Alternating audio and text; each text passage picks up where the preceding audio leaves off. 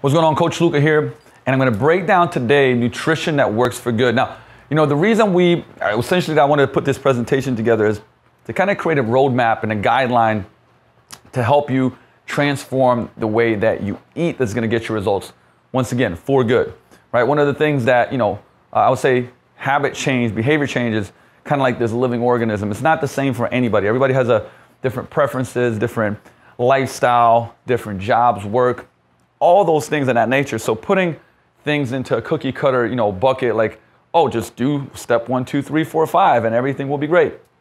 Not realistic. If that was the case, obviously we wouldn't be where we are currently in the U.S. with the obesity rates, I say cardiovascular health declining, obesity rates going up, right? And so our mission is to help you transform the way that you eat. And yet at the same time, for it not to be, what this is not is like, hey, do this 28-day detox plan, go super hardcore, make massive changes, drastically and fast, which has been proven not to work, right? So, even though there's more information than ever, even though there's more diets on the market, there's more, plans that promise this, that, and the other, as a country and for most people, it's not working, right? So actually, matter of fact, this will be a great segue to lead into what we want to try to prevent and what we see going on a lot, right? So when you think about fat loss, there has to be some type of dietary restriction, meaning like there's no way to drop weight or fat without dropping calories, without a restriction, right? So this is what usually happens, right? Typically a person will go on a diet. They'll restrict energy intake.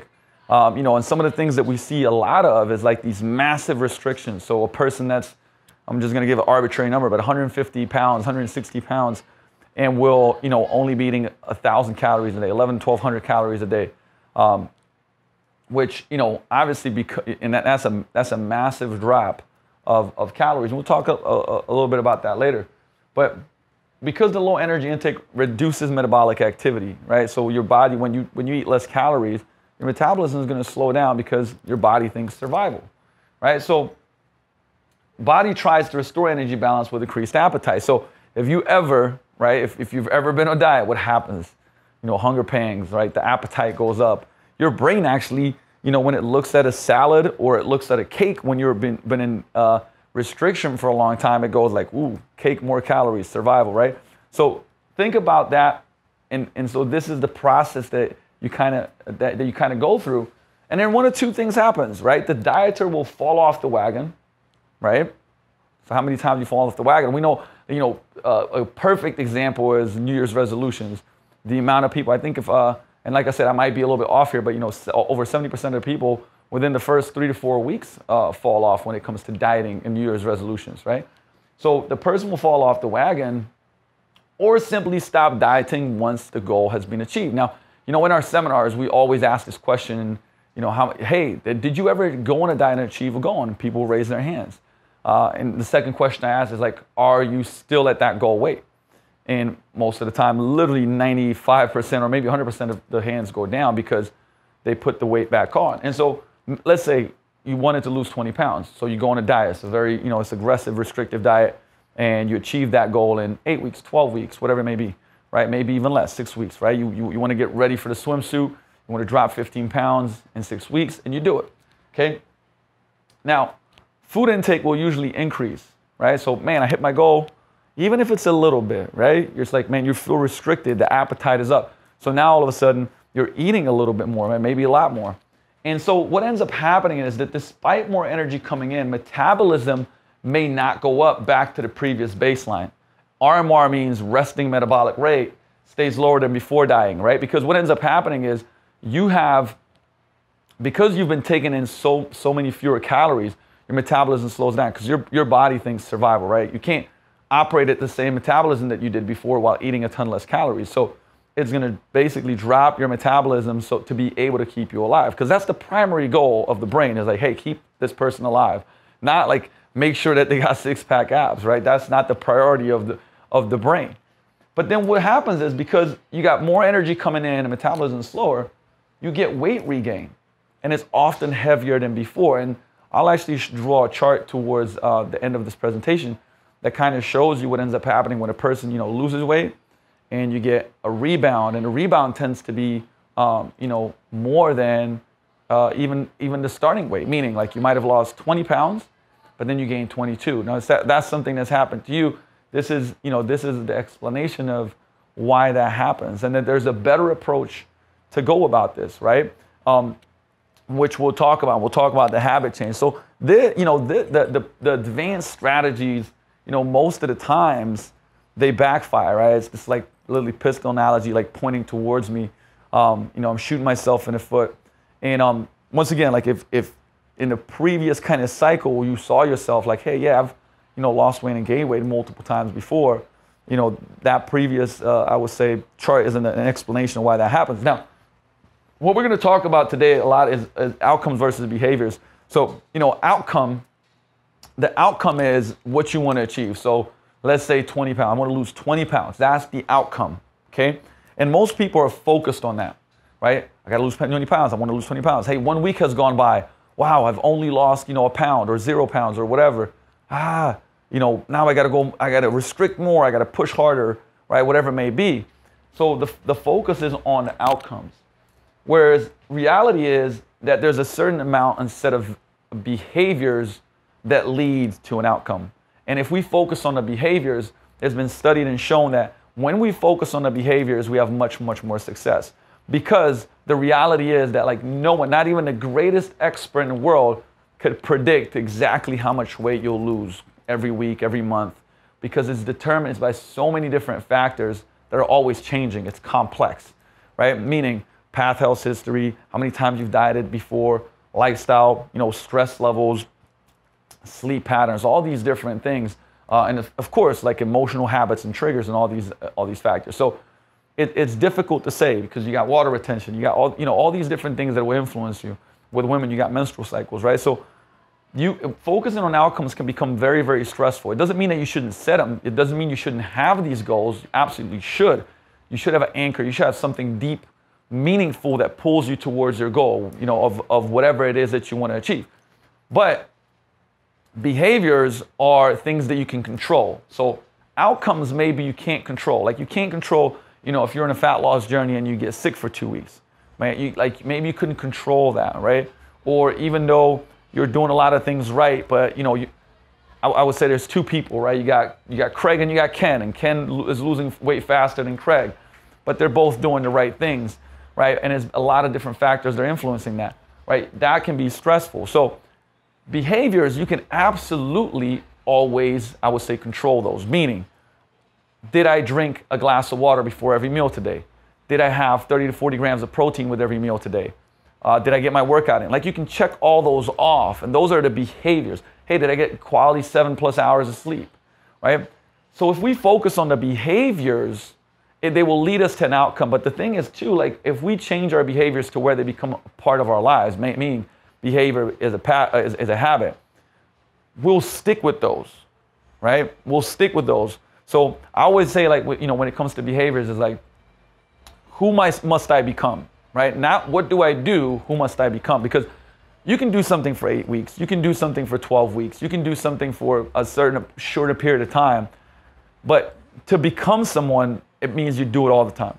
Like becoming somebody means like the way that you think, the way that you operate, the way that you do things over and over and over again, no matter what, even in stressful situations. Like I said, because life, there tends to be this thing called the pause button mentality, is when people say, well, I'll start eating better, I'll start doing the things that I need to when life becomes less crazy. And the reality is life is always crazy. It's a roller coaster. And so we have to adapt and learn how to do these things despite of, right? So even if, you had a 10-hour workday, kids are going crazy, you got less sleep, you have habits that are still in place that will help you get to the desired goals. So I like to say, willpower versus skill power. People rely on willpower a lot, right? And willpower is finite, meaning how many times have you tried to say, hey, you know what, you're going to resist with willpower those cookies that are in the cupboard, right? And the reality is you'll do a lot better if you just don't have these trigger foods in the cupboard, okay? So think about those things as far as how, we approach this philosophy of change, right? Not relying on willpower, but skill power. These are all skill sets. Eating veggies, 7 to 8 servings of vegetables every day, that's a skill set. Having protein with every meal is a skill set. Mindful eating, and eating slower so that satiety kicks in and you don't overeat, that's a skill set, right? So don't rely on willpower. We're going to build skill sets and skill power. So let's go over, what do healthy, lean, performing, high performance individuals do? Now, this can go for anything, right? If you're, like I said, if you're looking to just feel better, be more confident, build more muscle, like whether you want a six pack or you just want to lose weight to be healthier, to get your, blood pressure in check, it doesn't matter, right? This has been studied. Like, these are the skill sets that highly successful people, when it comes to their health, do, right? Skill sets. Remember, we just talked about those. Now, we're going to dig a little bit deeper into these, so I'm going to fly through this a little bit faster because this is what we coach on throughout our programs. But like this is, the things that like really end up being important when it comes to, if you have these skill sets, guess what? Like, you're going to be healthier, you're going to perform better, your body composition is going to be great, meaning you're going to be lean, muscular, whatever the goal that it is you want to achieve. Number one thing, like, and most people like you usually scoff at this and say, Luka, like, listen, man, I came to you for nutrition advice. Why are you putting making time as one of the skill sets? Well, because first of all, if you're watching this, you're making time, right? To prepare to be successful, you got to make time. If you're doing food preparation, it means making time, right? Making a plan for the week, making time. Calling up a company to give you to get you just lunches delivered, so you're not eating food at the cafeteria that's not helping you out. Making time, right? These lessons, making time. If you're meeting with a coach, if you're meeting with me, you got to make time, right? Time is one of an investments. I always say, hey, look, in your life, basically where you put your time, energy, and money will show what you're committed to. Now, that can sometimes be a tough pill to swallow, but I have a lot of people that say, hey, Luka, I really am committed. I really want to do this. I promise you, like, this is what I want to take on. And then, when it comes time to put the time or energy or the investment in there, it's like, oh, well, I don't know if I can do that. Well, that just means that you don't want to allocate the commitment and investment into those things, right? So making time is part of like putting your money where your mouth is, or saying, hey, I'm committed to this, okay? Because I always say, like, your calendar and your bank account, right, will show where your focus is. Now, back up a little bit so that I can explain what that actually means, okay? What that actually means is, like, your calendar, if you look at your day, what you do with your day, like every single thing, every 30 minutes, whatever's happening, right? That's where your focus is. So if in that day there's no meal preparation, thinking about how, your nutrition and even like, hey, I'm going to go to a restaurant, like, let me look at the menu beforehand, right? That probably means that's really not your focus and your commitment. Same thing with money, right? Like, if your finances are going toward a certain thing, and maybe it's like going out 2-3 days a week, and you say, hey, I want to be a lot leaner, but you could spend that money on a meal delivery service that's going to help you get to your goals, or a coach that's going to help you get to your goals. That, you have to like really like look in the mirror and be truthful and honest with yourself. Say, hey, what really matters to you? Now, I'm not here to judge whatever matters, okay? But you can't say one thing and do another. So I say your bank account, your calendar are usually like really telltale signs of like where you're currently putting your commitment and your effort. And if you want to change your body, you may want to consider shifting that, right? And so making time is a massively important skill set. Like, to be able to block out, people that are organized, that structure their day, get up 15-20 minutes earlier, create a morning ritual to put themselves into power, right? This is one of the things that we teach that we're not going to dive in as deep today, but it's certainly a skill set. And so I wanted to spend a little bit of time on that to make sure that you understand that, like, why that's so important. Then we have eating slowly, okay? All the cultures that have, I would say, lower obesity rates are healthier. And if you looked at, blue zones, Okinawa, or, different places around the world where people live to 100 years old, they're very healthy. That's one of the things that they do. They eat slow and mindfully, right? They take the time to eat the food. And I'd have you consider, set a timer, see how long it takes for you to eat a meal.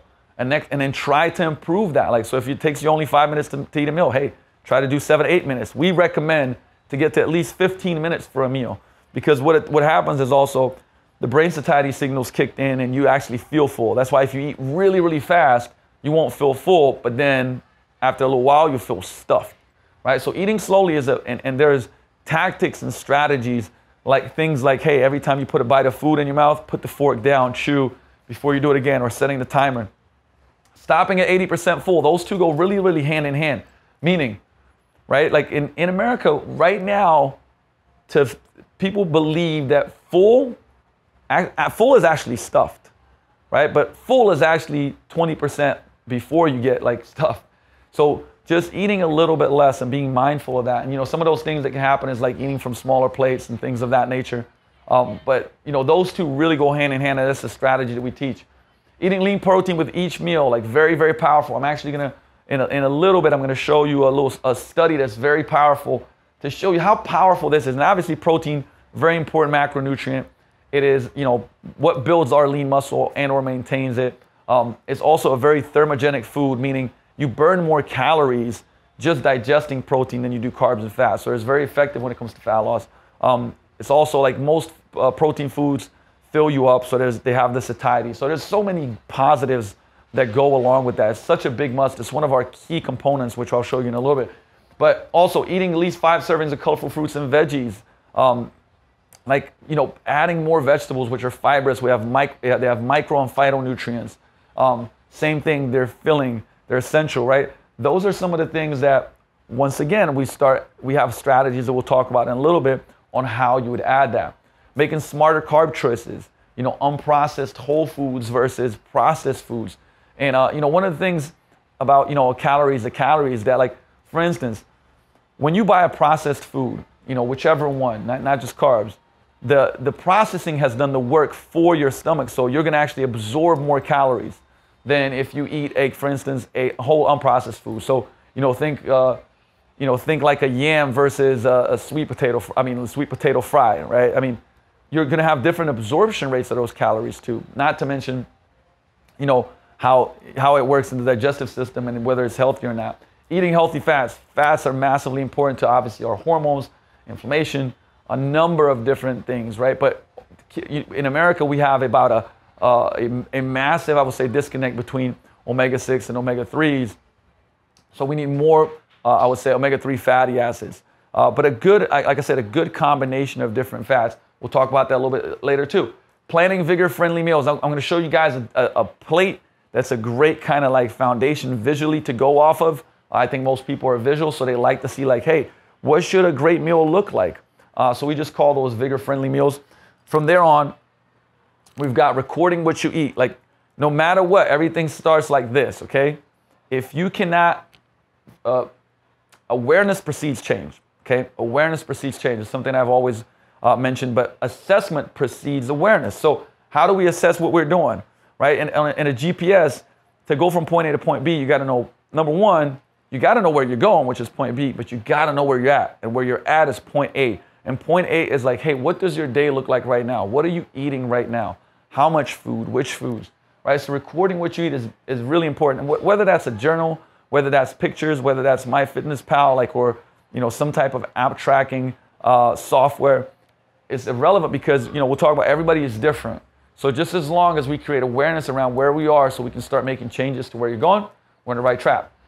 Creating and using a sleep ritual. I mean, so many studies show, you know, obviously sleep is massively important. If you don't sleep for, if I'm not mistaken, like 7 or 8 days, like you'll die. I mean, so it is that essential. But that's where all the recovery happens. It's also proven that people that sleep less eat more. And a lot of the data on childhood obesity is showing that is one of the main factors of why kids are becoming more obese, is because the lack of sleep, the lack of quality sleep. But nonetheless, I mean, this is one of the things that we check right off the bat. And, you know, when we are able to improve people's sleep patterns, most of the time they start losing fat. It's like this great correlation we've seen over the last, you know, I would say 12 years of running gyms and training thousands of people. Drinking only calorie-free beverages. This is a powerful one. The average American drinks over 400 calories per day through drinks. So essentially, if you just cut your drinks from even from just like a regular Coke to a Coke Zero, you know, from a orange juice to like honestly like some flavored water that has 0 calories, you'd be making a massive change and a massive difference in your diet. So that's a big change. And obviously hydrate. Most people are dehydrated. We talk about, what that does to the body. We're going to touch on that in a little bit. Using targeted recovery strategies.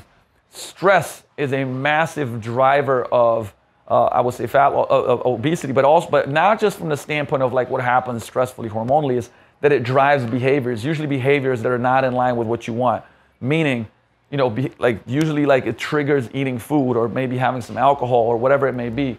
So strategies that help you recover, that help you decompress mentally and physically are very, very important. Eating whole foods only. Now we certainly don't believe that every person is going to eat 100% whole foods, because you should have your treats and understand where that fits in. We're going to talk about that a little bit too.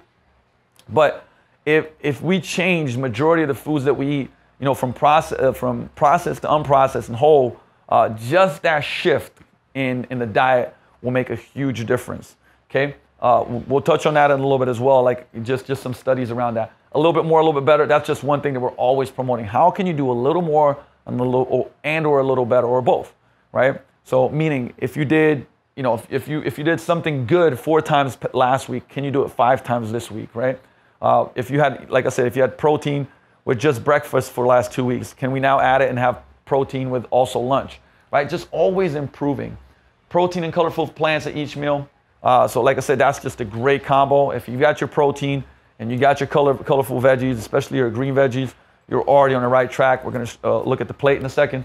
And then changing your environment. Now, like that, although that one is last, I promise you this, I believe the fastest way to change yourself is to change your environment.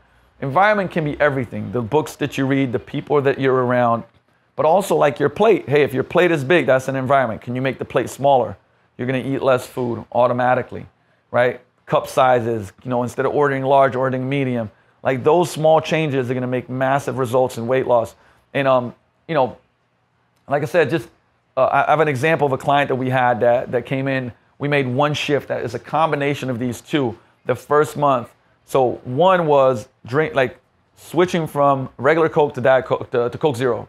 The second one was cutting down 4 nights of drinking beer to only 2. So it's still there, it's still 2 nights of drinking beer. And so those 2 other nights, he changed the environment, meaning he didn't go to the same bar with his buddies, but he actually went, to train at our gym on those nights. But he changed the environment, okay? He changed the environment. And the first month lost 16 pounds with, I would say, something that may look like pretty subtle changes, but a lot of it was a change in environment that spurred a very, very positive outcome. And it wasn't massively stressful. So wherever he used to be in at the bar, he was training hard with a group of people supporting him, right? And like I said, the Coke Zero flavor still had that. It was just that like now all of a sudden you're taking away a couple 100 calories per can of sugar and still switching it with similar flavors, 16-pound fat loss, and a massive surprise.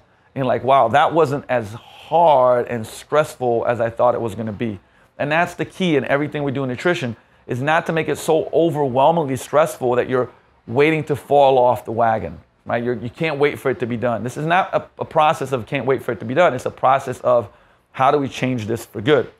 So with that said, here's that study that I wanted to show you. More protein, less calories. So these are 2 different groups over the course of 120 days.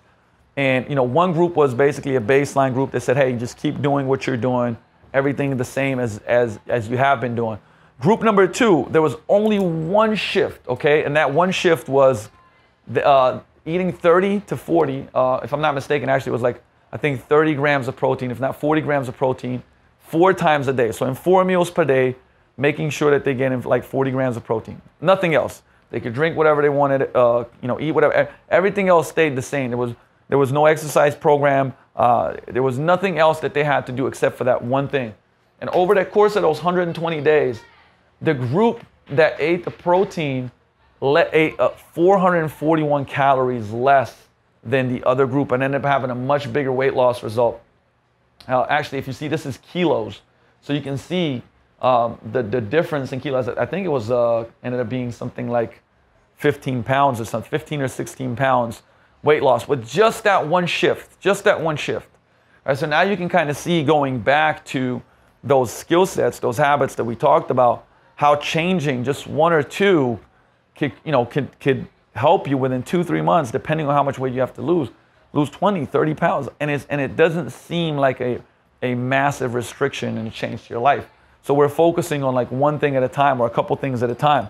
But that's a very powerful study that shows how much you can get done. So it's not a lot of people are like, oh, they look at that list and they go like, oh, this is moving slowly. Absolutely not. This is moving strategically. And if you're strategic, you're going to get results. So it essentially, like what tends to happen many a times is we get this, right? When we take on a massive shift, let's take an example of a New Year's resolution, right? You go from not training maybe a couple days a week, or maybe not training, to training 5-6 days a week, taking on a meal plan, doing all these massive changes.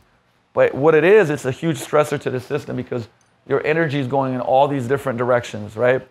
But what if, we focused all that energy into just one change at a time and we get a massive result? So for instance, perfect example, you go to the gym, there's a coach there, so you're already accountable to that, right? You don't have to really think about it, you just got to show up, okay? And then you start adding protein to every meal. So it's not 100 different things, it's just a couple or maybe 1 or 2, right? But you're doing all the right things and then you get a big shift. Like you're actually moving forward faster than a person focusing on a lot of things, getting overwhelmed, then they fall off, right? And even if you do get like more short-term results, we're talking about the first 30 days, you detox, you do something, really, really, really, I would say aggressive, right? Something that's no way that you can sustain for a lifetime, let alone months, right? So yes, if you look at subject A and they lose 15 pounds the first month and subject B loses 6, right? But they're moving with like this one thing at a time. But then month 2, this slows down, this person stays steady and steady and steady. And so by month 6, person B has lost 30, 40 pounds and kept them off. They're more confident and comfortable. They're not stressed out. They're not trying to get off the wagon. They've made the changes. Where person B, by month 3, they fell off the wagon. By month 4 or 5, they gained some weight back. By month 6 or 7, they're back where they were. And then the process continues like we showed at the beginning. So this is a better approach that will, garner results. And we've, like I said, we've been doing this for a long time. And our I would say, forte and our goal is long-term transformation where you don't have to, I would say, look back. Now, here's a couple things. We're not going to go into every single one of them, but I want to show you the approach that we take. Okay, so what people struggle with many times, for instance, I'll go off some of the chart and then give you one full example. So what do people struggle with? What do they need help with? And what's a sample of a change that you can make? And we'll take a couple down here, okay? So eating too many processed foods and not enough nutritious, minimally processed food. That tends to be a struggle with a lot of people. Not meeting basic nutrient needs, so not getting enough calories or the right macronutrients in. Getting dehydrated. Most people are dehydrated, okay? Drinking too many sugary sweetened drinks. We just talked about the average American drinks over between 400 and 500 calories a day. Not feeling satisfied by your meals. So as you eat the meal, you're not even feeling full, so that leads you to eat more. Eating too quickly and while distracted. In a book called Mindful Eating, it shows the status and the data of what happens when we're eating distracted. So watching TV, when we go to the movies, you're always going to eat the whole popcorn, right? When you're at work and you're eating very, very fast. So that's definitely a limiting factor. Recognizing hunger and fullness cues. A lot of people don't even recognize when they're hungry, or are they just eating because they're bored or angry or tired or lonely, right? And understanding those cues, irregular eating habits. But let's look at, and we're going to go in a couple more on the next page, but let's look at an example here. For instance, right? If somebody that's eating too many processed food and not enough nutritious, minimally processed foods, what would they need help with? Well, replacing processed foods with whole minimally processed foods like fruits and veggies. So what will be a sample? Well, find 2 whole food substitutes that you're eating right now and switch them up. So for instance, an orange instead of orange juice. Believe me, that's a huge example. Like I would say a glass of orange juice have a ton of squeezed oranges, but there's a lot of sugar in there. Not that sugar is gonna kill you or anything like that, but the calories are really high for a glass, right? You could eat a couple of oranges and have more fiber. You'd be more full, right? Because juice doesn't fill you up, but the orange will fill you up certainly a lot more, right? Than the juice will, and your calories going to be much lower. So that's a perfect example of that, right? So same thing would be doing something like a fried zucchini, or exchanging it for something that's kale chips, or like I said, just putting kale or spinach in your smoothie, right? The less processed, like the more nutrients you're gonna get, the less calories you're gonna have. Getting dehydrated, drinking more water. So drink a glass of water when you get up and one at each meal. That's a really simple habit, but it's very tactical, right? You can tick it off. Like, did I do that? Okay. Drinking too many sugar sweetened drinks, exploring better quality drinks. So progress from regular to diet, and then from there to soda water maybe. Or maybe you stay with diet. That's still way healthier. Drinking regular Coke versus Coke Zero, massive difference. Throughout the week, it's going to save you hundreds, if probably not thousands of calories if you're drinking it daily. So these are some perfect examples, and this is how we work with clients one-on-one, where we start creating these tactical things that we change, right, to make sure that they're moving forward without overwhelm and making this, I would say, this transformation without it being super aggressive. Here we got struggle, overeating, right? Using food to manage feelings. That's a big one. So what would you, in there, what would the help, what would the person need help with? Well, separating food from feelings, learning to regulate and express their emotions in healthy ways. Something that most people don't really talk about. But if food is the thing that you use to deal with stress, anxiety, overwhelm, if you can find an outlet for those things, like I said, like working out, being in an active community, having an activity group, what I like to call, whether that's yoga, hiking, whatever else it may be, going to places where people are supportive and trying to reach the same goals as you, then you can replace that and start eating more in line with the food. So like keeping food and feelings journals for a week and choosing one practice other than option for noticing, expressing regular eating motion. So meaning, right, writing, drawing, talking to a friend, going for a workout, going for a walk, that replaces eating food when you're stressed out. So that would be another, for instance, tactic. And like I said, we would dive a lot deeper, right? Basic food preparation skills is something most people struggle with. Shopping and food awareness. So here we'd learn to shop efficiently, effectively, being an informed consumer, like being able to look at food labels, knowing what's a higher protein food, how many carbs, how many fats it has. Learn to cook, then practice for to-go meals, right? I have this thing called 1, 2, 3 model. So you have one breakfast, 2 lunches, and 3 dinners. Like you learn how to do those, and then you basically just rotate those. Okay, but these are all tactical things that address something that somebody's struggling with. But like I said, this is not cookie cutter. It's not the same for everybody. We're going to touch on like what our model over the years has learned. And one of the big things, obviously, is not being consistent, right? Busyness and stress, overwhelming life demands. Notice how we're touching on things that most people usually don't talk about, like people talk about X's and O's. Here's your macros. Here's how many calories you should eat. But these are all the struggling and limiting factors that come to like the bottleneck for you changing your nutrition. This is a big difference because we got to look to the cause, right? It's like disease, right? You have a symptom, and you can fix the symptom maybe with a pill, like the symptom goes away, but it keeps coming back because we've never changed the cause. It's the same thing with nutrition. We want to look for the cause, we want to address the cause, and then we want to become consistent, achieving consistency, right? And so this is what we do with almost everybody, is track consistency for assigned tasks daily. Reward consistent execution rather than being perfect.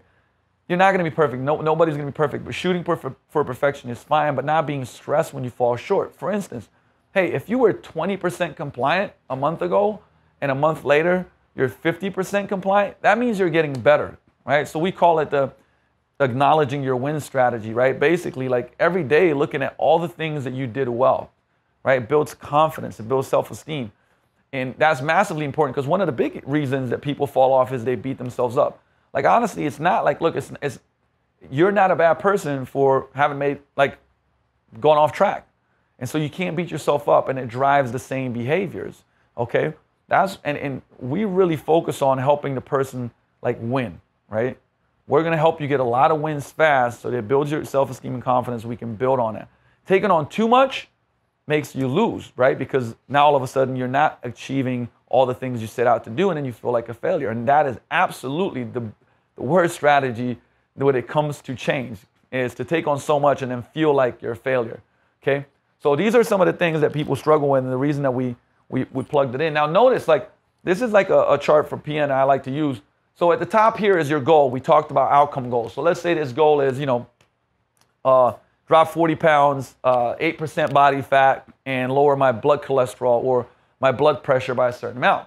Okay, well, we're gonna look at like, what's month one? You know, what are the skills? Remember we talked about skill power. What are the skills that we wanna develop that are gonna take us to this outcome, okay?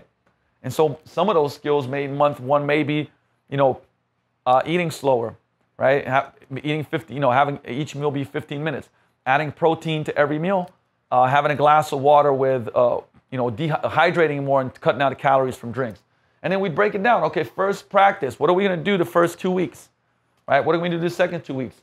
Notice we create a chart, we create a map, we create a plan on how we're going to get you there, right? I always say, when you don't have a path and a plan, the default is struggle. So if you don't have a path and a plan, your default is going to be to like what you're doing right now, and what you're doing right now got you where you are, right? So we want to change that. We want to change the trajectory of where you're going. So the way that we break this down is like what I like to call a behavior map. So, you know, you could use this for anything. Here's the cool thing about this, right? This is behavior change. So you could use this for any area of your life, but we're gonna work specifically on, obviously, nutritional changes and give you an example. So behavior map, what I wanna do, I mean, honestly, you could put in, like, get rid of my low back pain, get rid of inflammation. You know, what I wanna do, lose 30 pounds. What I wanna do, build 15 pounds of muscle, right?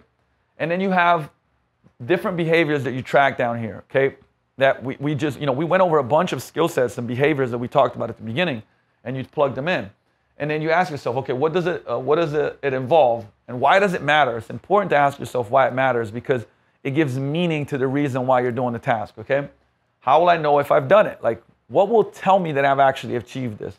And then what will tell me it's time to move on, right? So you got to achieve a certain level of consistency, a certain time, amount of times that you did something before we go like, hey, okay, cool, now you can build on this. You know, a lot of people jump the gun too fast, take on too many things at once, and then can't stay consistent. And consistency is what will get you to your goals for good and keep you there.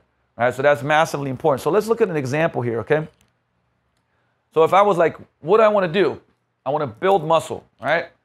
Behavior one would be workout regularly. So what does that involve? Well, for instance, in this example, it'll be like training 3 times a week and following a specific workout plan. So I don't know, like this week we just had, I think 6 or 7 people join our programs, different programs. And we've had people that, you know, specifically 2 guys that I can remember right now that wanting to build muscle. And they're going to be coming in 3 times a week doing strength training so they can do that. Well, why does that matter? Because regular workouts stimulate muscle growth and improve strength. All right, it's a prerequisite. Like, that's what we have to do, okay? How will I know if I've done it? I'll have completed my workout journal for the day.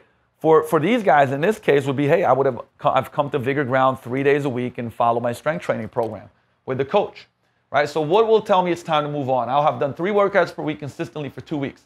I'll be planning and preparing for my workouts with a calendar and system. So that might be, if you don't have a coach, that might be something that you'll do. But at the end of the day, if you ticked off your workouts for 2 weeks straight and you went 3 times a week, man, you're being pretty consistent. Now we can add the next thing. What's behavior 2? Add 1 nutrient-rich, high-quality meal, okay? I love super shakes. So what does this involve? A super shake per day. So a super shake is a shake. First of all, they all taste delicious. We give a whole, I would say, guide to our clients to have a number of super shakes. Some that are like more carb-friendly, that are more like any time of the day. Some of them are, you know, post-workout. Some are muscle-building shakes. They taste fantastic, but it's an easy way. It takes you 3 minutes, 4 minutes to make, right? One of that I love to make that I almost have every day, but it's if I make it at home, it's ice, almond milk, half a banana, tons of spinach, blueberries, a little bit of almond butter, and then I put in, you know, collagen, protein, and also whey protein, and then blend all that stuff up, and it tastes fantastic, right? But that would be a super shake. So it's a simple strategy that we would add to somebody trying to build quality muscle, right? Why does it matter? Well, because it gives me lean protein, fruits, veggies, and healthy fats conveniently. So the shake that I just shared with you does all of those things, and it's convenient, it's fast, it's not difficult to do. How will I know if I've done it? Well, I've made and drunk a super shake every day. I'll tick it off in my consistency journal, right? Now you have apps for this. There's a lot of ways you can do it. You can go old school journal it. You can tick it off in your app. You can put in like your MyFitnessPal, so you can show, like if I'm your coach, so you can show me that you did it, okay? And what will tell me it's time to move on? Well, I've made and drank a super shake for 2 weeks. I'll have planned this into my routine of trusted systems to get it done. Our goal is to be 85 to 90% compliant. Even 80% will tell me that we can move on. So that means, in 2 weeks, you have 14 days.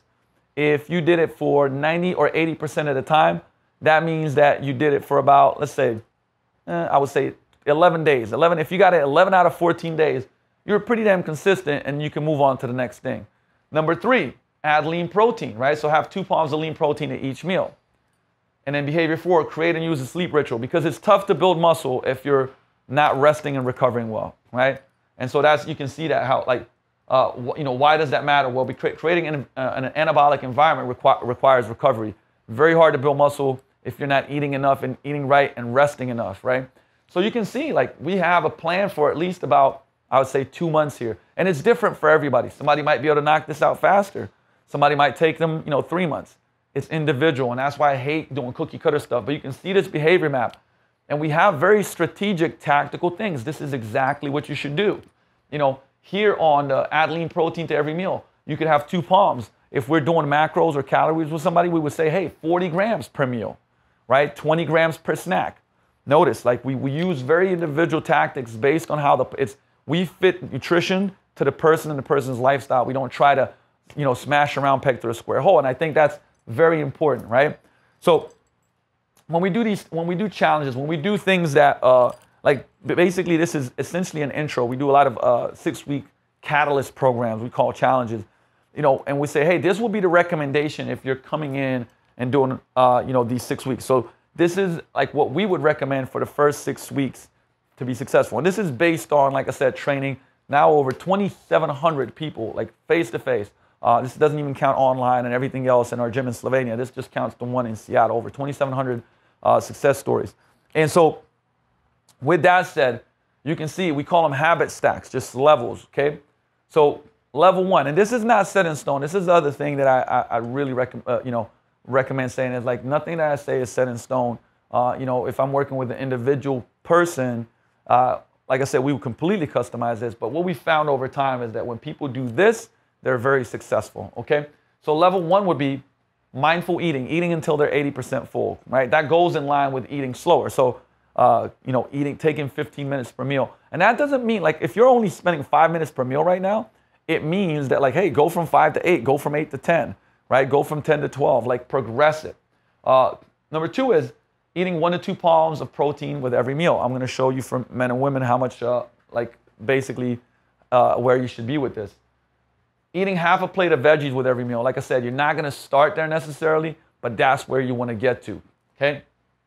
Replacing snack foods with fruit. This is a big one. I'm going to show you a really cool study about how people that snack on fruits versus, like I said, what type of snacks I'm talking about, become a lot more successful. And only drinking zero calorie beverages. Making these shifts, and like I said, for most people, it'll take them 6 weeks or longer to make these changes, and they'll see really, really, really great results. Now, some of this stuff obviously can get a lot more specific. From there, you move to level 2, which is tracking food with calories or hand-based portions. Now, some people prefer to add that to level 1, which is perfectly fine, right? Me personally, I like people to track what they're eating no matter what. Sometimes not even for the fact that they see, the exact calories and we give them exact macros, but it's to create awareness of where they're at. Trust me, if you give a person, a task to start tracking, and they start tracking in the first week, they realize, that they're eating over 3,000 calories every day. And when we talked about what would be a great goal for them to get the results that they want would be 2,000, they'll automatically understand, wow, I'm eating 1,200 calories over. And that awareness is going to drive their behavior. It's going to shift it, even without very specific guidelines. Hey, eat exactly this, eat exactly that. They're going to start shifting. So that's why I like tracking food as an awareness tool, even in level 1. But the habits that we want to achieve are the ones that are listed here.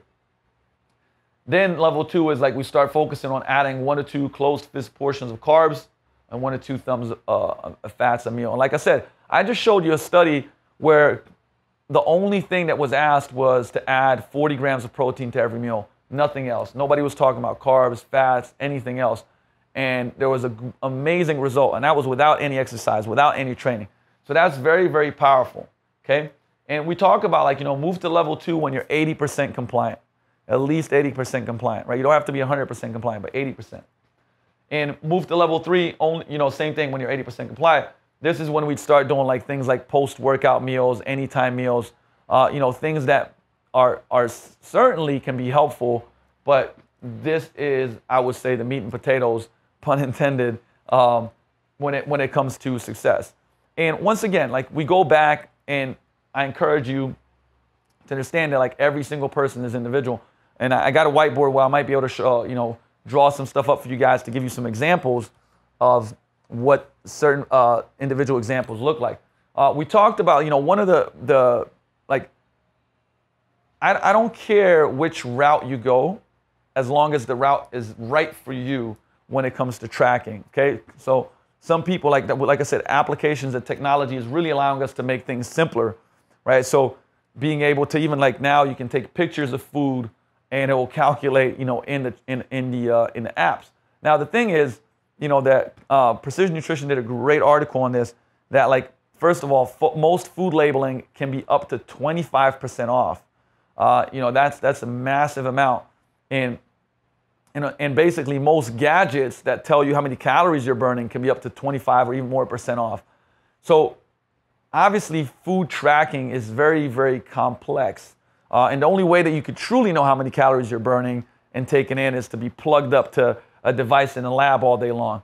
But that doesn't mean it's a bad thing, but what it does do, it creates a lot of awareness around it, meaning that like, at least we have variables that we're tracking. So with that said, I do like something like I would say a visual, what we call the handful diet, right? Where we can see, how much you should eat at every meal if it was just based on hand signals, right? So protein, a palm, we teach our clients a palm of protein is essentially 1 serving. But for women, it's 1 palm. For men, it's 2 palms. And like I said, that's kind of like a base generic thing. And I'm going to tell you guys at the bottom like how you can adjust this. Like vegetables, a fist, right? Carbs is a cupped hand. Okay, so because you could easily like fit that, and then basically fat as a thumb. Now, obviously that's not crazy precise, but it gives you an idea. And for most people, like this is a really good marker of like where they should be. You could go to a restaurant and go like, okay, that's a palm size of protein. Hey, that's a fistful of veggies. That's a cupped hand of carbs, 2 cupped hands of carbs, right? It's pretty simple to understand that. And like we like simplicity, because I know for some people, I know that clients in the past, they feel, going to social settings like restaurants and having to pull out a calculator and taking pictures of food, it can create, I would say, issues socially, right? And like I said, no, I'm not here to judge. I'm here to find the best solution for you so that you get changes, lose weight, lose body fat, build lean muscle, the simplest way possible with the least overwhelm, right? And so this is one of the ways. And then you basically adjust portions up or down according to how frequently you eat. So if you only eat 2 meals a day, you might have to double up on that, right? Your size caloric needs, how active you are, the harder you train, you're going to add, obviously, more portions, more servings. Your results, which is big, like we're tracking things, right? If you're going in the right direction, you're losing weight, great. If you're building muscle, if that's what you want, great. If not, we make adjustments. We add some protein or carbs or fats or take it away, depending on where you're at. Appetite and satiety, how frequently you eat, right? So like I said, we adjust all these things to you. Some people like to eat only 2-3 times a day. Great. Some people like to eat 5 times a day. Neither is right or wrong. It's only what's right or wrong for you, right? The old analogy of like, hey, you got to eat 5, 6, 7 meals a day because it keeps your metabolism burning is a bunch of bullshit. Now the studies have shown that it doesn't really matter because, once again, the thermogenic effect of food is really around the total amount of calories and from which macronutrients they come from throughout the day.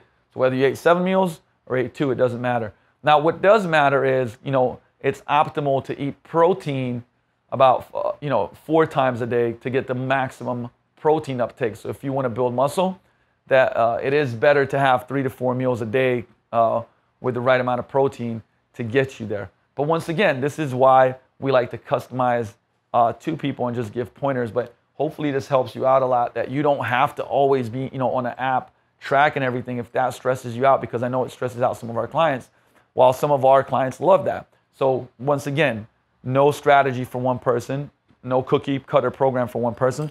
We adapt that, right? So why is eating protein with every meal important? Well, one thing I didn't mention earlier is that it regulates blood sugar, right? We talk about insulin and how most people have, I would say, high insulin, so they are let's just say it's not healthy. And if you want to lose fat, like that's not where you want to be, and you want to regulate those blood sugars and not have like these massive spikes.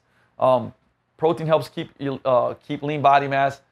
It significantly increases satiety. It has a higher thermic effect of food. So we talked about that. You burn more calories digesting it than other macronutrient, and a lot more, to a degree that I would say you burn about 30% of the calories digesting protein, where if I'm not mistaken, it's only about 10 or 12 with carbs and only like 2 or 3 with fat. So these are huge differences, right? For most active men, 6 to 8 palm-sized servings of protein per day. For most active women, 4 to 6 palm-sized servings per day. So if you're tracking in macros, we like to go for 0.75 to 1 gram of protein per pound of body weight. So perfect example here, 150-pound person would eat 113 to 150 grams per day. So if they wanted to have 4 meals per day, we'd shoot for about 35 to 40 grams of protein per meal, right? And once and then we can start going like, hey, what are the different foods that have that, and then get them on track with those things. So you can see why protein is very important as one of our main habits, one of our main skill sets that we add. Eating to 80% full, eating mindfully. So we talked about the full versus stuffed, right? So we want to be full but not stuffed. Hey, most people end up being stuffed. So just slowing down the pace of eating. One thing is a timer that creates awareness around how long you eat. Putting the fork down during your bites. Eat away from distractions. This is big, and most people here in this country, they eat while they're watching television, they're working, or that are at a computer, which is, once again, studies show that with those things, you're going to overeat, okay? So becoming aware of hunger and fullness cues, and being aware of halt. So I mentioned this earlier, but I'm going to slow it down. Like, what does halt mean, okay? It's asking yourself that question. Am I eating because I'm hungry, angry, lonely, or tired?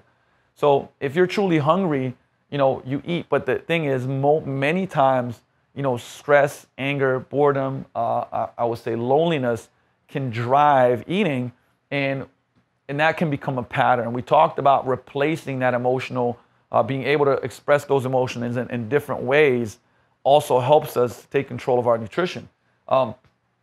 If the goal is a fat loss, then feeling a little hungry is normal. You should be feeling a little hungry, right? If the goal is fat loss. So, feeling full all the time, but working to lose fat, they don't go hand in hand.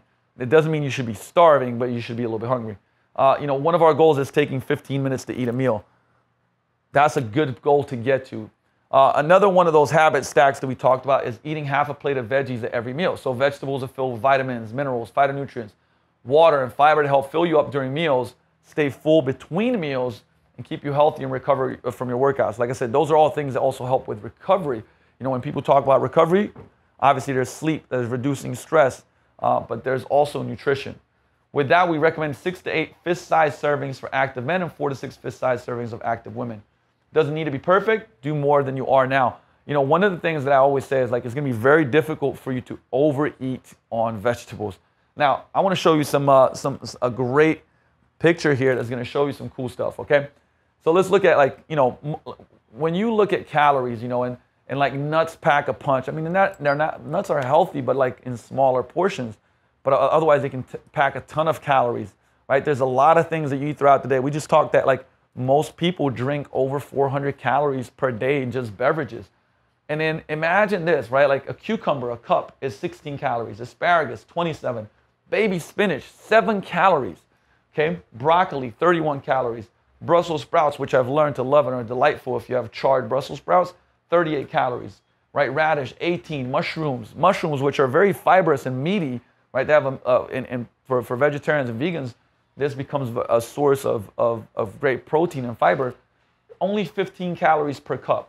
Zucchini, 20 calories per cup. Watercress, 4 calories, right? Kale, 5 calories per cup. What I'm trying to say is that, like, imagine eating, for instance, 5 cups of Brussels sprouts and 5 cups of kale. Literally, you're under 200 calories. I mean, you would be full for majority of the day because they're so filling, right? So adding these foods into your meals ends up making you fuller faster. And then even if you try to eat more food and more calories, it'll be very difficult for you to do. And so I like to call, I like to add things into the diet before we take anything away, meaning it's called dietary displacement. So if you add protein to your meals and then add a half a plate of veggies, I'm going to tell you like, hey, after that, eat whatever else you want. The issue, and this is a positive issue, is going to be you're not going to want to because you're going to be full. But now you're going to be full of quality nutrients, and like I said, you're going to be high nutrient density, low calorie density, and that's what we want, right? Especially if the goal is weight loss and fat loss. So this is massively powerful. It's cauliflower, which is another one that I love, 27 calories per cup, right? Start adding more of these into every plate, and you're going to see a lot of great things happening. I talked about super shakes, but turn your boring protein smoothie into a super shake. I always love that, right? Because we're always going to have a base. Notice, like, whether it's water, almond milk, coconut milk, whatever it may be. After that, we're going to add some type of protein powder. And if you're a vegetarian, vegan, it could be hemp, rice protein, could be whey, could be beef, could be collagen, could be a lot of different proteins. From there, we go to vegetables, right? Color vegetables. From there, we go to some fruit. Then we go to some type of fat, almond butter, peanut butter, MCT powder, avocado, right? And then we add some type of garment, like for instance, like I love dark chocolate, cinnamon, things like that. I mean, that is like almost the dessert, you know what I mean? And honestly, like, I love these. They taste delightful. It's an easy way to make them. I like these to be substitutes for breakfast a lot of times, right? Quick to make, easy to make, taste delicious. They're pretty filling. And you're getting a lot of the right stuff to start off the day. And it's one of our rituals and habits, right? Drinking 0-calorie beverages. Now look, water, like these, what does water do? I mean, like, we need it for survival. It transports nutrients and oxygen. It's involved in dissolving, cleaning, reacting, padding, and regulating body temperature. So things we need to live. Water makes you fuller, so you eat less. Now, studies have shown that it doesn't make you as full as people will say you do, but people in the U.S. do drink 400 calories plus a day on average. Now, this is some cool studies here, okay? Studies show that people that drank 500 milliliters, so it's one of those smaller bottles of water before they ate, over the course of 12 weeks, lost 4 times more body fat than the ones that didn't. All other factors being the same. So think about that. You drink one 500 milliliter bottle of water 3 to 4 times a day, and they had 4 times the fat loss of a person that didn't. Once again, we come back to this powerful study off of just one small strategic habit that's going to get you there. There's another study that showed that researchers found that you use 24% more calories for an hour after drinking 500 milliliters of water. This happens because of changes in osmolarity and brings things back to balance. So if you want to know some of the geeky stuff that tickles your fancy, that's why. But for 60 minutes, 24% more calories burned because you drink water. So if you do that 4 times a day, 4 more hours of a quarter more calories being burned. That adds up. So you can see one of our clients here, Caitlin, they had this little reminder thing. Good morning, you can do this. Like, she was just going through that gallon bottle throughout the day to knew she was done. And it's like, you can see here, yes, I'm done. So that was just a way of, like I said, tactically going through that. She saw a lot of positive changes because of that. Okay. So we just have some infographics here, and you can see, like, look, Healthy Aid kombuchas, Zevias, Coke Zeros, like, they're not horrible. People start saying that, like, they have like all the aspartame and things like that. New studies have come out that the chemicals that are in, for instance, like a Coke Zero, you'd have to drink like 120 bottles per day for it to even negatively affect you in any little way. Now, I don't know anybody that's drinking 120 bottles a day. And there's other foods that have a lot of these things in it that are usually not discussed. You got flavored waters that are a much better choice than maybe what you're currently doing, like orange juices, the fully, I would say the full, like Coca-Colas that have the full sugar in them and things like that, right? This is a powerful one that people rarely talk about. We found this to be really, really good with our clients, a really good shift. So replacing snack foods with fruit on the countertop. Why? I mean, fruit is high in fiber and micros, and it's much lower in calories. I mean, like, literally a bowl of blueberries like this is, I would say, has a ton of fiber and so much lower in calories than even like, just like 2 bars of chocolate that it ends up being in the hundreds, right? It can satisfy sweet cravings and curb cravings. And this is what's really, really, really intriguing is the Syracuse study showed they could predict someone's body weight based on the food they had sitting on their countertops. And they found out that people that had fruit sitting on their countertops, things like fruit, things like protein snacks, they could predict that they were much healthier and had lower body weight than the people that did not have that, right? So they had snacks that didn't fit in line with that as much, right? From here on, we have tracking macros. That's our level 2. Now, using apps makes this easy. And start by tracking without beating yourself up, right? These are just numbers. Don't attach yourself to the numbers or you being a good or bad person. This is just showing you where you're at, right? It's just an awareness tool, okay? Approach it step by step. Get protein right, then calories, then carbs, then fat. So what we usually tend to do with this is, we will set goals. Now, if you're, like I said, if you have a fat loss goal, we'll usually go somewhere between 10 to 12 calories per pound of body weight. So I'll use myself as an example. I'm a little over, but let's say I'm about 200 pounds. And if my goal was fat loss, and if I was really active, I'd probably go about 12 calories per pound of body weight. So my goal would be 2,400 calories per day, right? If I wanted more aggressive fat loss, I'd go 10 calories per pound of body weight. That would be then 2,000 calories per day, okay? And, if I wanted to go extreme, I'd go lower. But, with most people, I certainly wouldn't do that. Like I said, this is very individual, okay? Now, from there, I like macros as far as breaking things down. And we're not going to go too deep into this, but basically for someone, a split of, for instance, 40, 35, 25. And like I said, we can shift these around a little bit depending on, look, protein always stays the same. We talked about how, 0.75 to 1 gram per pound of body weight is our goal. And then we shift the carbs and fats but for a number of things. Number one is preference, right? Some people like to, eat carbs more than they like to eat fat. Some people like to eat fat more than they like to eat carbs. And we want to find a strategy that's going to work long term. Studies show that, like I said, the most important thing is overall calories in, calories out. And those things that, right now you have a lot of things that are popular, whether it's ketogenic diets, low carb, paleo. And the reality is that, I'm not against, what's the best diet? The best diet is the one that works. The best diet is the one that's applied to the client's lifestyle and it's going to be able to be consistent with. Now, certain things are not that great for adherence long term.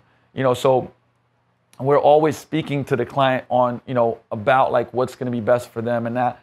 And, it's easy for the marketplace and the marketing to take over and go oh, you should do keto because of this, that, and the other. And like I said, if that fits you, great, let's test that. Let's see where it's going. But I just want to make sure that there's principles that we talked about and there's habits and skill sets that are going to make you successful.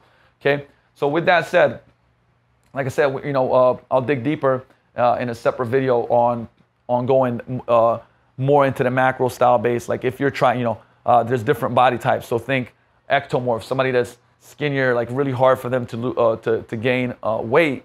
We're going to have a different breakdown. That person is probably going to eat more carbs than, they're going to need to eat less protein, but more carbs than somebody that, is overweight and, has insulin issues. We might shift those macros. But at the end of the day, once again, this is a more advanced strategy.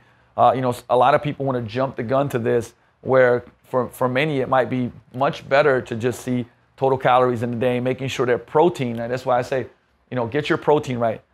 Rather than having all the macros down, hey, get 40, get your grams of protein in every meal throughout the day.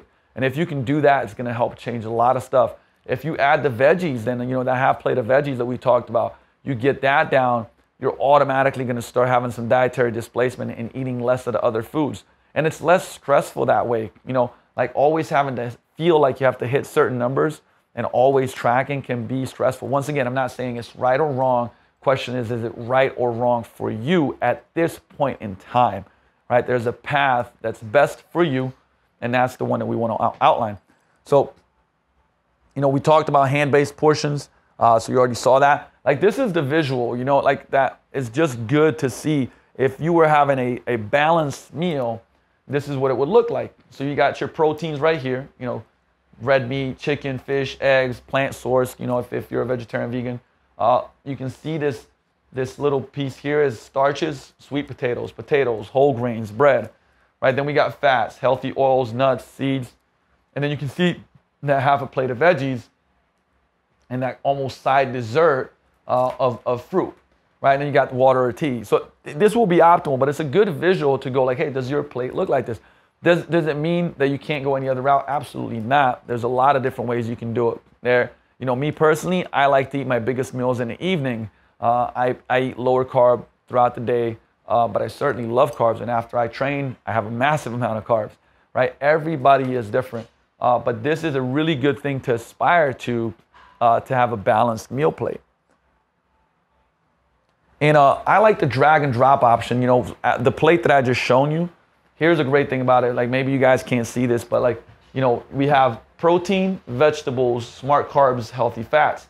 And you can make this chart for yourself, like with whatever you wanted to. For instance, here in protein, you got beans, you got eggs, you got chicken breast, you got steak, you got shrimp, red lentils. With vegetables, you got broccoli, red cabbage, green beans, hickory, like you got spinach, you got kale, so on and so forth, right? Spaghetti squash, red potatoes, sweet potatoes, brown rice, quinoa, okay? And then you got all types of different fats. So imagine that plate, and it's like, what are the foods that you love? And you would just drag and drop those foods, okay? You just pretty much drag and drop those foods and create your own meal plates, right? So that's the approach that I really like. You're gonna always choose the foods that you love, okay? And well, the thing is, like, how do you decide, right? How do you decide on which habits to take upon? I gave you a recommendation of what's worked for us over the, the last 11, 12 years, those habit stacks, but how do you decide? Well, you decide based on what you want to do, on goals, right? And then you decide also on knowledge. What do you know? A lot of people try to take on certain habits where they're not very knowledgeable yet, right? And I like to say, go with the low-hanging fruit. What are your strengths? Whatever your strengths are, and play to those strengths, right? And then competence and skill, what you can do. So for instance, if you don't cook at all, some people are like, man, they don't cook a lot. I certainly think that's a skill set that should be learned, and it will help you tremendously in your fat loss goal of maintaining that. But it might not be the first thing to take on. If you're not really good cook, maybe you will, you're going to choose different options when you go out to eat, or food delivery service. We have a collaboration with Northwest Fit Meals here at Victory Round to make it easier. And honestly, it's something that I order for lunches, because that's the thing that usually is tough for me. So now that I have my meals ready, I change the environment. It makes it easier for me. So, competence and skill is very important. And then consistency, what you can do repeatedly and well. I'll repeat this, okay? If you can't do it repeatedly and do it well, there's no need to move on to the next thing. Or maybe, it's not the right thing for you at that point in time, right? So for instance, tracking your macros very diligently may be a huge step.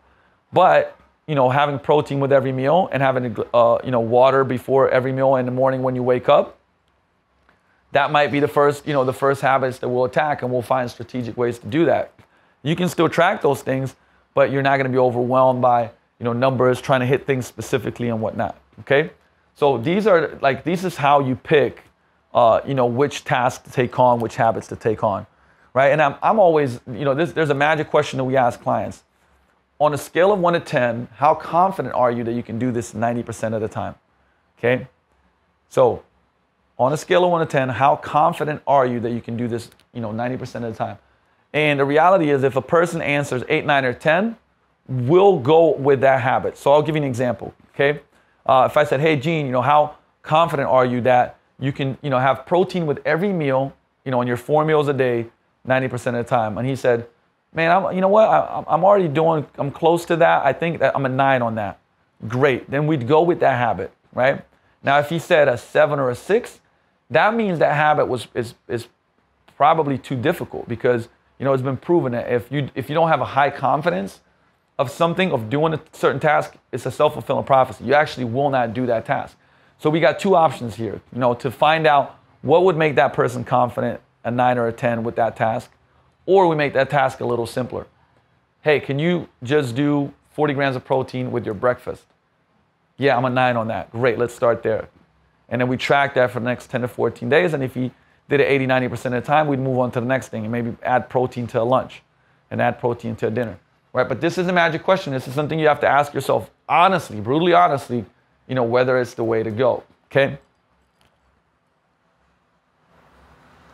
So making sure the goal, the goal is to keep the goal the goal. That's a Dan John quote. But, many times what happens is that people start adding a lot of different things into their programs, their training, their nutrition.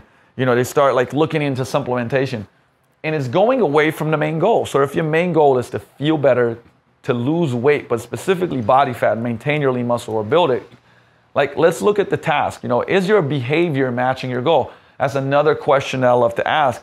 And, it's like, hey, is your behavior matching your goal? Well, I'm going out 3 days a week right now having drinks with my friends.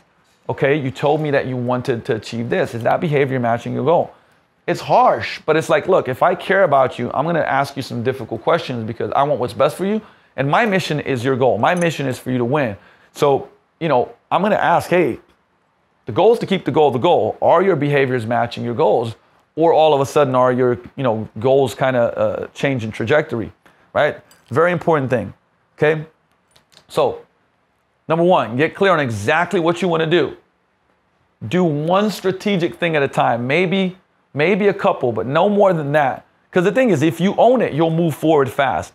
And plus there's a thing called keystone habits. Keystone habits are habits where you have one habit and it influences all these other habits. An example is people that work out in the morning tend to improve their nutrition throughout the day. So those are really, really, really good ones. Number three, play the long game. Doesn't matter if you're leaner in 8 weeks, if in 16 weeks you're back to where you were or even worse. Doesn't matter that if you're, looking great in 4 months, but for the next 3 years, you're out of shape, right? Play the long game. Let's continue to improve and never look back. That's what we do at Vigor Ground. We help people change for good, right? We're not a place that, hey, listen, we can get you really fast results, which we can, and we've done that in the past, but our focus is people that are tired of gaining weight, losing weight, but really just want to change for good forever. That's who they become. Keep it simple. Like if you're overwhelmed and stressed and like it's taking over your life to where your life becomes sucking because of the changes you want to make in your transformation, then it's really kind of, your whole point is to feel better, feel more confident, feel more powerful. So if the plan is actually getting you away from the key, like the key feelings that you want to have, it's not an effective plan. Let's keep it simple. And number five, like start at the beginning, right? You either start, for everybody's going to be different. Low hanging fruit, go for the easy win, or let's take a big chunk of the big kahuna, right? That's what we do individually, and that's a question for you. And like I said, we talked about that a little bit in the magic question. Beyond that, you can see how like the last one is like, why is fitness failing you? Which is the intro to the next presentation that you'll see another day. But with that said, we're gonna have a second part to this where we're gonna do examples and whiteboard this. But this is the baseline philosophy and approach that we take when it comes to nutrition. Right now, obviously, we could go down a rabbit hole every single one of those. But here's the kicker: like we said, number 4 in that one, 1, 2, 3, 4, 5 was keeping it simple. I promise you, we've had people get massive results with simple things, and they're blown away by, man, I never thought it could be this simple. Now, simple doesn't mean easy. There's still changes to be made. There's still challenge. You're still shifting your life and changing your life, but nonetheless, right? The goal is not to be massively overwhelmed or that it completely rips your life apart. Eating out of Tupperware, 6 times a day, not thinking about anything else but your nutrition, and your life stops, this, that, and the other. Okay. So once again, like there's an individual approach for you. Hopefully, these philosophies and principles that we go by are going to help you out applying to your own nutrition. But as always, like we're here for you if you want to have a strategy/transformation session with us, just to go like where you are right now, what's your point A, what's your point B, and guide you in kind of creating a blueprint for you. And if from there on, a lot of people decide to stay with us and transform for good, and if not, you got a lot out of value out of it. Either way, it's a win-win situation. Appreciate you listening into this, but make sure you apply it, because if you don't apply it, it doesn't matter, right? Information has to go to integration, and then integration turns into transformation. Just information by itself is worthless. See you at Vigor Ground, my friends.